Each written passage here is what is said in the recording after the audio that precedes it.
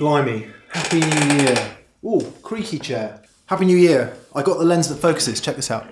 Ooh.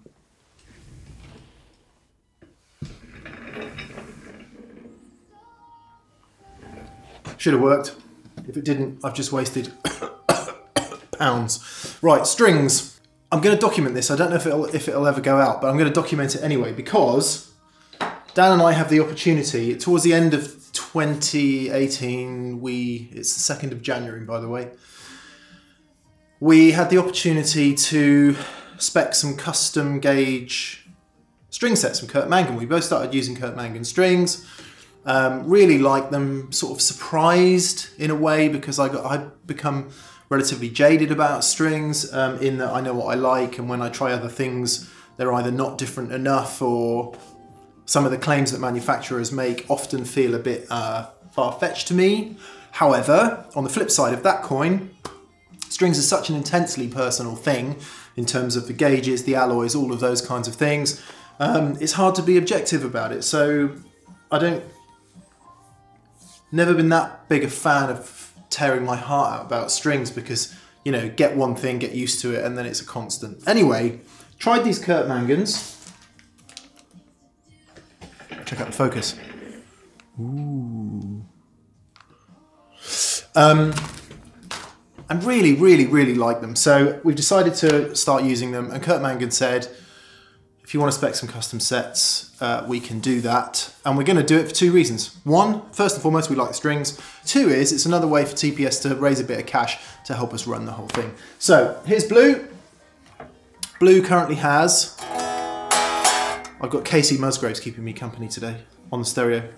Blue's currently got this set on, 10.5 to 48. I wonder if it will handle this. Or if it's going to stay on my face. Hard to know, hard to know. I like them.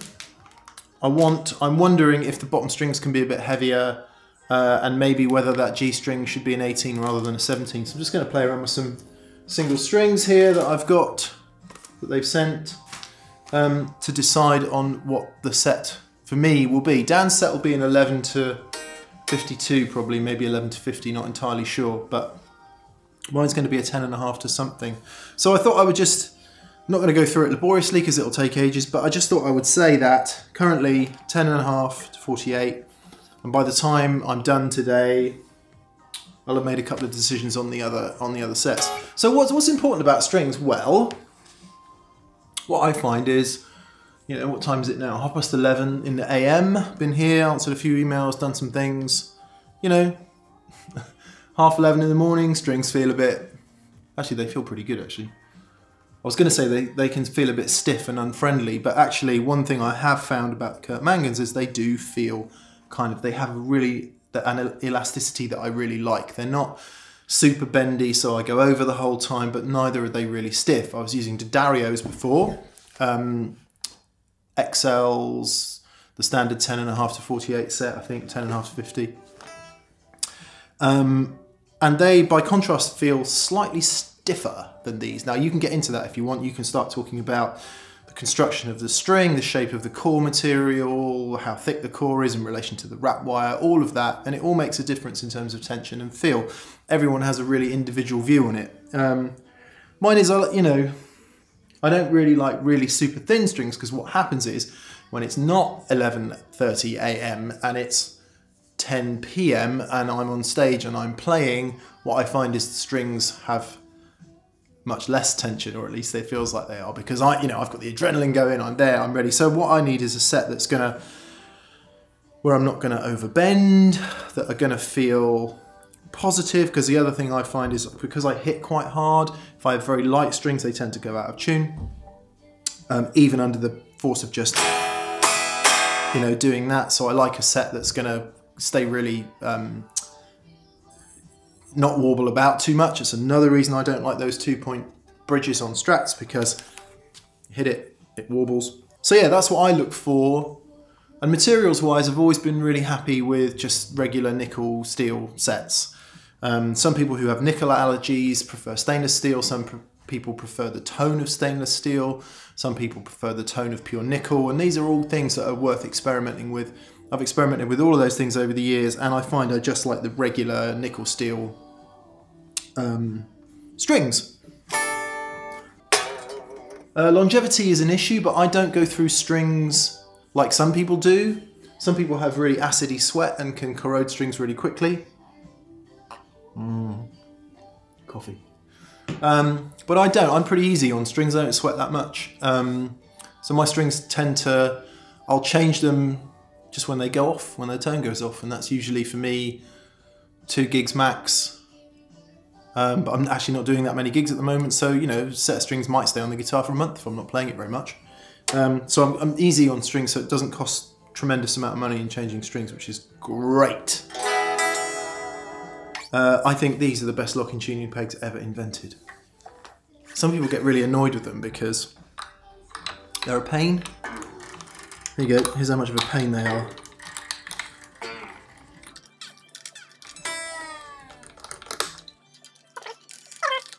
Some people say, should you replace one string at a time? Should you take them all off? I always take them all off because it doesn't seem to make too much trouble on a guitar where you don't have a floating bridge arrangement. If you've got something like, you know, one of those double locking bridges or even a PRS bridge, taking them all off at once can be a pain, but what I do in the case of a PRS bridge is just fold the string packet, pack it in half, and jam it under the back of the bridge so that it doesn't do that. Some people are into boiling strings. Yeah, maybe no bass players who do it. Right, so I'm going to go for 50 on the bottom instead of 48. I'm going to go up to just 0.02 of an inch.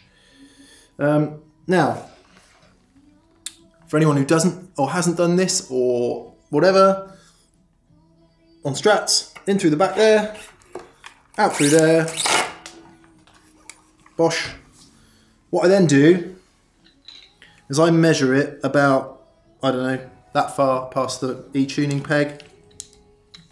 You get a feel for how far is far enough after a while. Chop it off. Just lift this up for a sec. I don't quite know how high I am with the camera. So I know how to guitar stand handy. So hopefully this will be in the shot.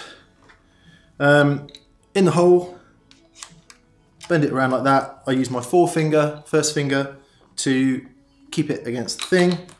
Wind it on. Actually, I'll cut that one a bit long, but that's all right. On the low E and A strings, you're looking for 2 to 3 winds.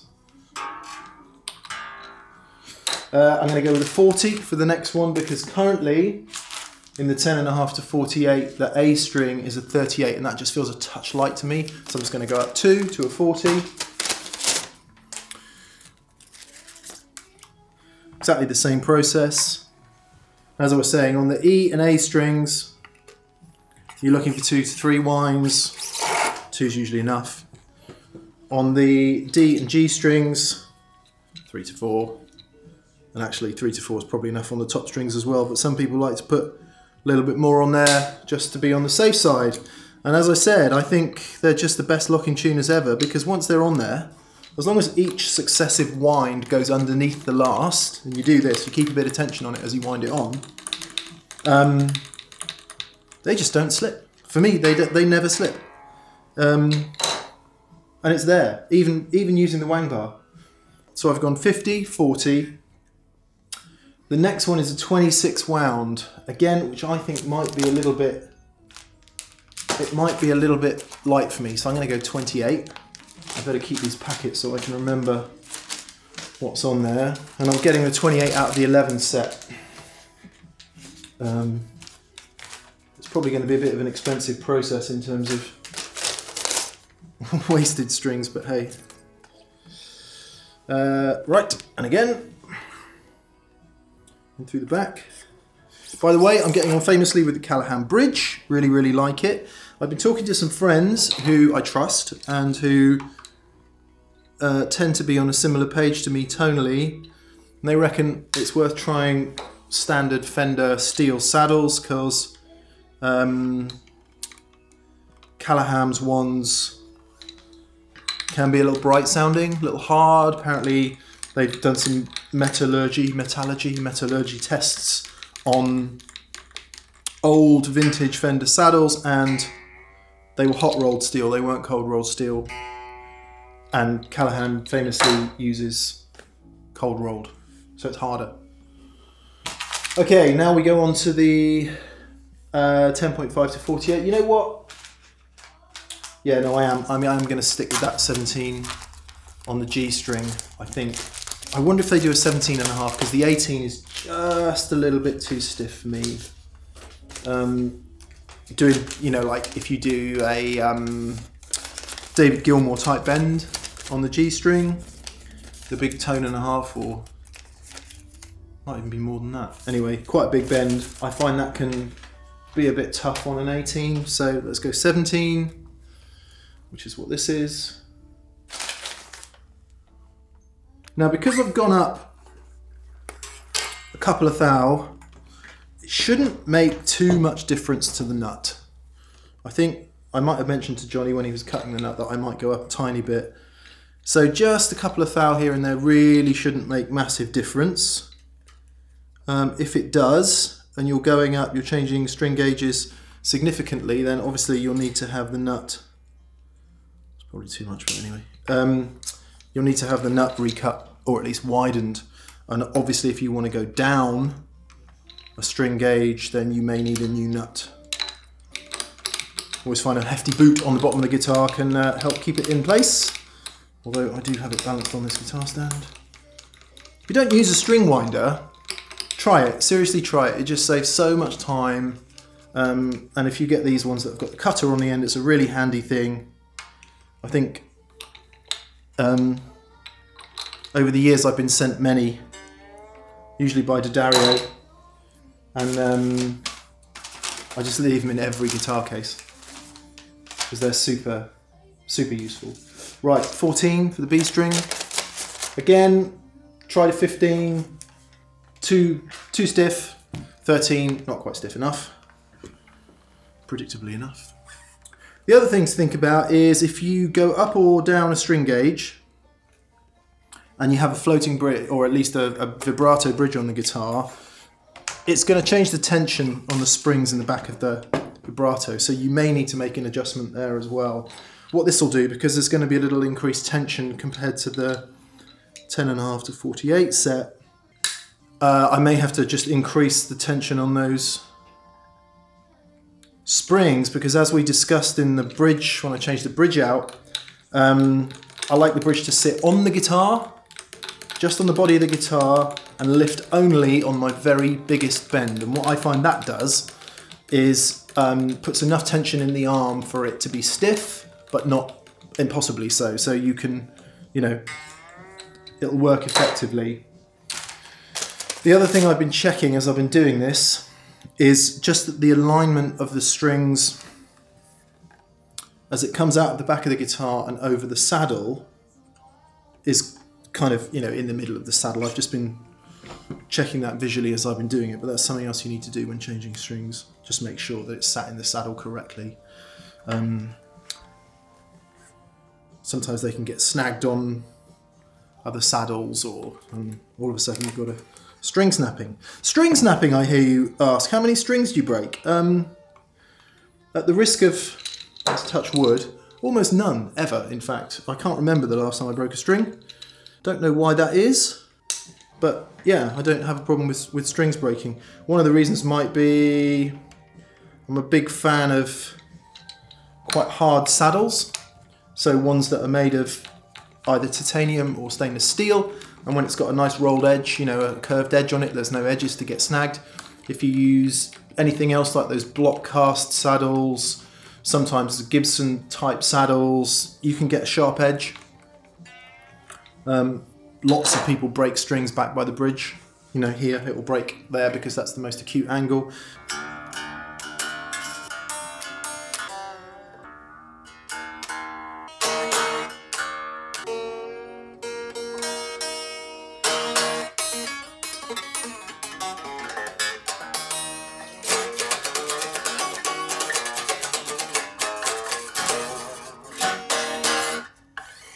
Stretching, lots of people have different ways of stretching the strings. I tend to just, in fact Danish Pete showed me this, just fret all the way up and do that.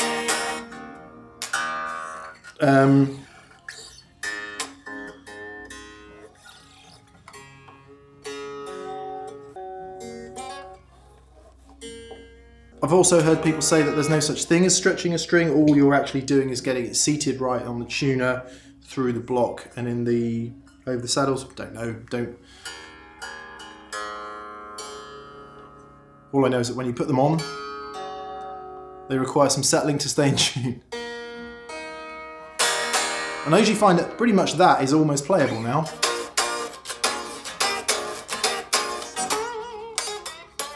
A couple of big bends.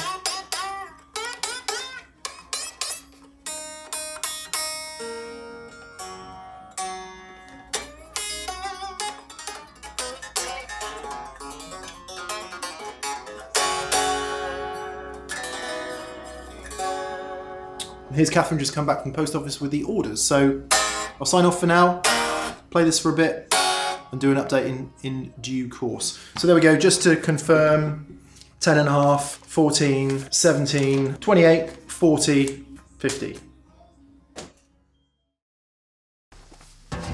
Hello, me again. Right, so what's happening is, got a rehearsal tomorrow. I've got these strings on, literally. What time did we do that? About 11:30 midday today. It's now 7 PM. I've just finished work. So I've come in here. We've got a band rehearsal tomorrow and I've set a few sounds up for the rehearsal and the usual sounds. I'm just going to play the strings a bit and see what I think and see if it really feels much different. The 2 rock is the wet amp. That gets everything. So for example...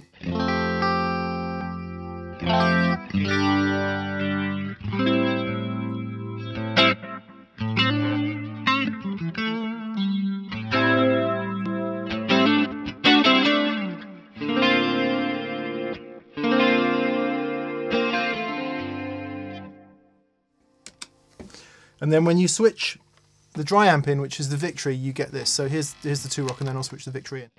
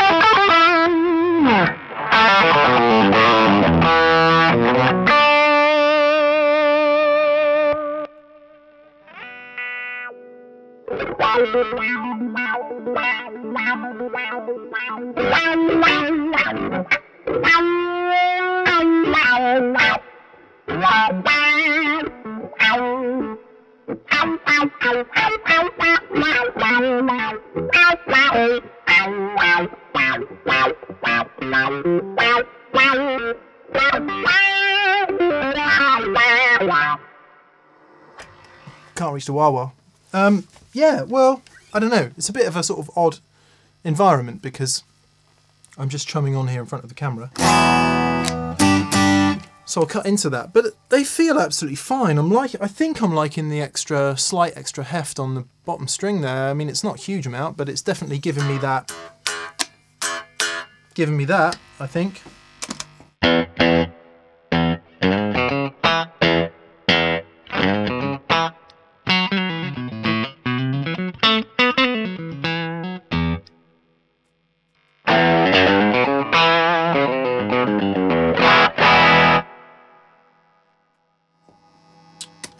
Kind of hard to tell. I'm sort of loudish, but not massively loud. So we'll see how it goes for the rehearsal tomorrow. Maybe I'll do an update after we've rehearsed, but that's all sounding pretty sweet. What you heard there, I'll do a sweep over. You heard varying combinations of my Maxon OD9, the J-Rocket Dude, and the Klon stacked with the gain sounds, Analog Man AR-DX20 for the delay, and also Bell Epoch Deluxe for the delay. Supro Tremolo, Mini Vent, all the stuff that's usually on my board.